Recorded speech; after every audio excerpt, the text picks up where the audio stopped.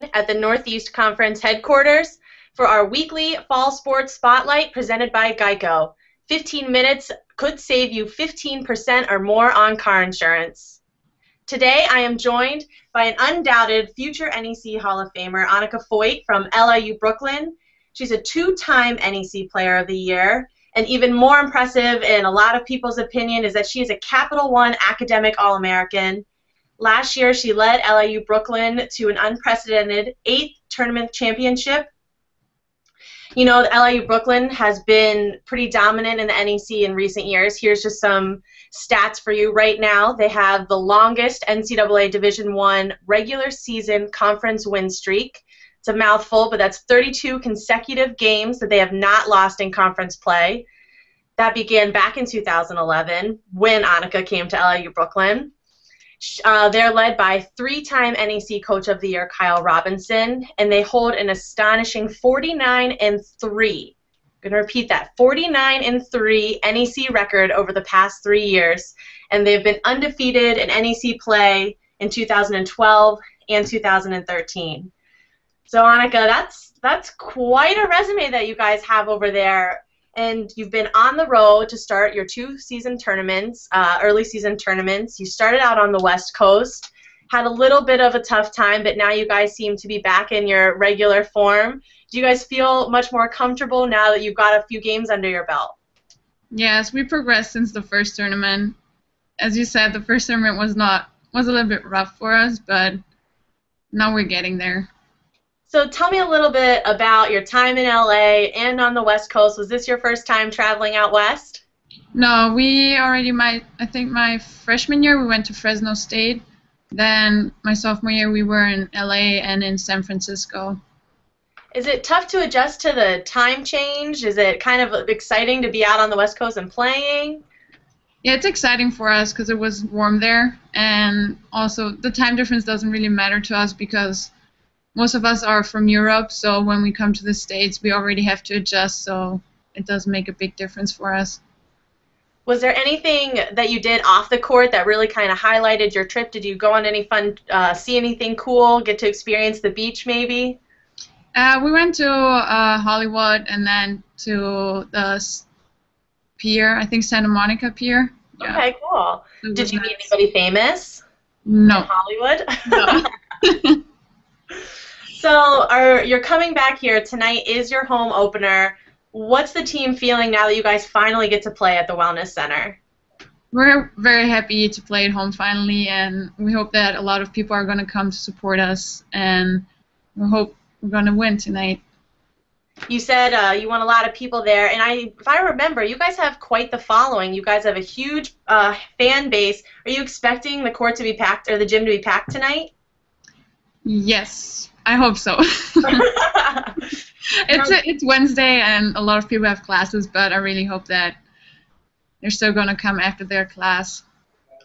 Now you guys get it's a loud gym. I mean, do you guys, when you're on the court, do you feed off of that excitement? Do you feel any extra, I don't know, you're really going to do awesome just because you have such a great following?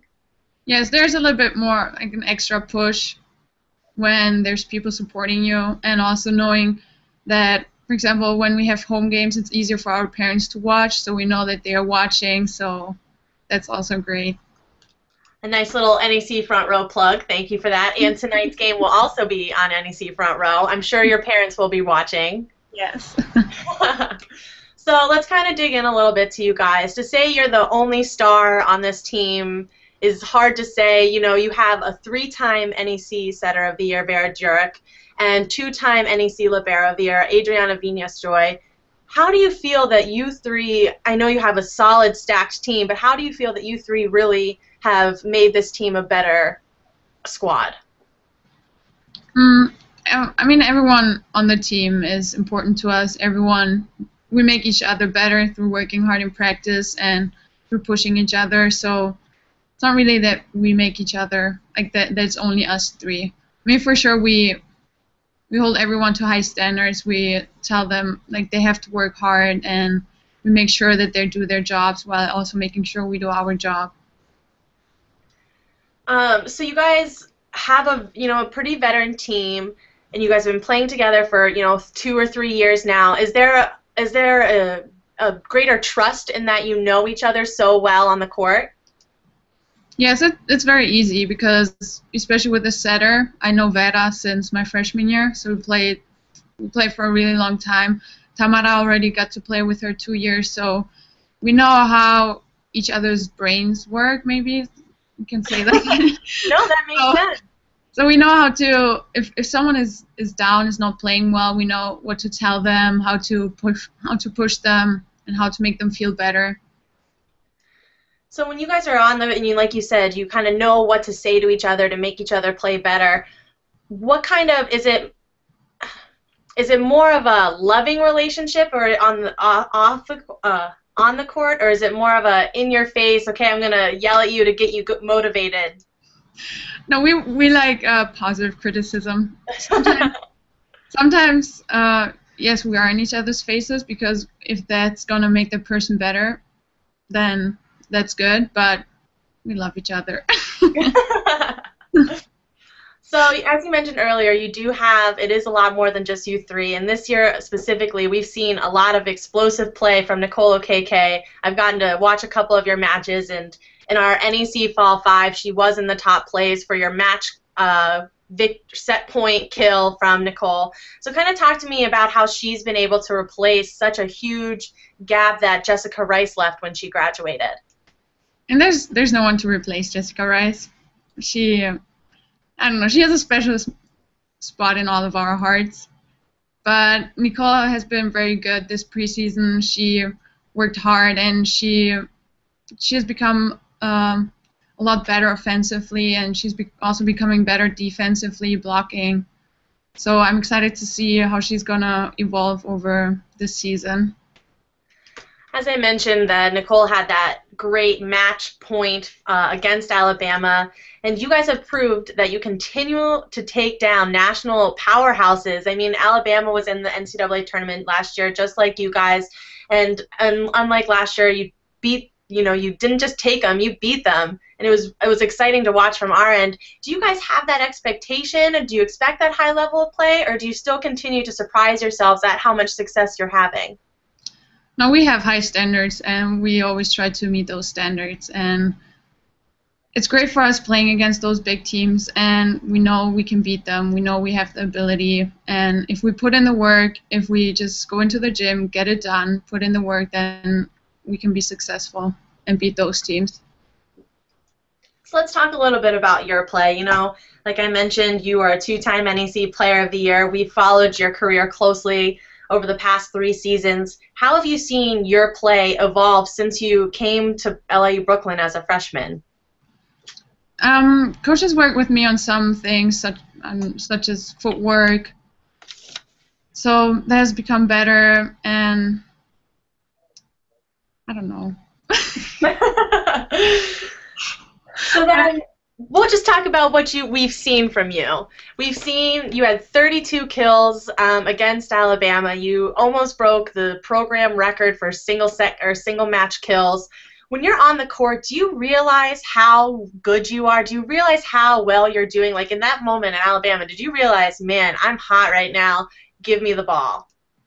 I know that I'm hot right now. I try to be every single game. There's almost no game that I don't feel like I'm on my game, like I'm playing well. But I don't really look at the stats. I just want my team to do well. I want my team to win. So if I would have 32 kills and we lose 2-3 to Alabama, that doesn't mean anything to me. So as long as we win, everything's good. I don't really look that much at the statistics. So it's your senior season. What are you most looking forward to this year? You're about to graduate and go on and do bigger and better things. What kind of mark do you want to leave on LIU Brooklyn? Well, I just want to enjoy the last season, enjoy every single moment I get to spend with the girls on and off the court, especially when we play. I want to have great plays from every single person and celebrate every single point, and then also enjoy my last year in New York, because this has been like a great adventure for me, coming all the way from Germany. It's a different experience for me coming from a different place. So this is kind of maybe an end to my adventure. So yeah, I'm gonna enjoy every single moment. Do you feel, I mean, you've talked so much about, just from hearing you talk about your teammates, how you guys seem to have a really special bond. Do you get sad knowing that, tonight's your last, home opener, that this is your last time with these girls? Yes, but I mean, we still have time to go, so it's good. I also live with two of them, so that also makes me bond more with them. So it's gonna be hard, probably in May when we leave, or when I leave. It's gonna be hard, but until now I'm still with them. I'm still spending a lot of time with them, so it's all good. You mentioned earlier that you, being from Europe, you are used to the travel and the time change, and you guys aren't done traveling. I mean, you were in California, then Virginia, and you have some more tournaments still coming up. What is the one travel essential that you have to take with you that you can't leave home without? Only one? Well, there's only one. Or you can have 2, 3, whatever. My iPod. Okay. And good attitude and our Brooklyn swag. Your Brooklyn swag. Now, what does that involve? I don't know. All right. Well, I think that's a perfect lead. Special. Nothing special? It is something special. It is something special. My mistake. My mistake. So I guess that leads in perfectly to my final question. If you had to describe your team in LIU Brooklyn volleyball in one word, what would it be? Diverse. Diverse. Because we have so many girls coming from different countries. For example, Adriana is from Puerto Rico. I went to visit her in the summer. CJ is from Hawaii. I went to visit her the summer before. And it's just great having girls from all around the world, and they all bring different attitudes, different cultural backgrounds, and it's nice. I like it. So you said that you've got to visit so many of your teammates. What's been one of the favorite places that you've gotten to go with your teammates? Oh. It's tough, I know. I mean, I've never been to Hawaii. I feel like I want to go visit Hawaii with you. I mean, yeah, I didn't visit Hawaii with the team. Right. Yeah, but I mean that was a great place to visit.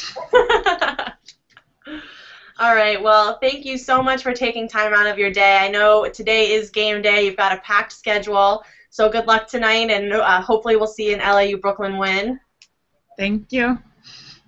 All right, LIU Brooklyn does host Fresno State tonight at 6 o'clock in the Wellness Center. If you can't make it to campus, which you should, and you should be cheering on these girls, but if you can, it will be on NEC Front Row, again, tonight at 6 o'clock. This weekend, LIU Brooklyn also plays at home for their Blackbird Invitational, so make sure you get out and show some support to a really great team who we expect to see some big things from. So, Annika, again, thank you so much for joining us, and good luck tonight.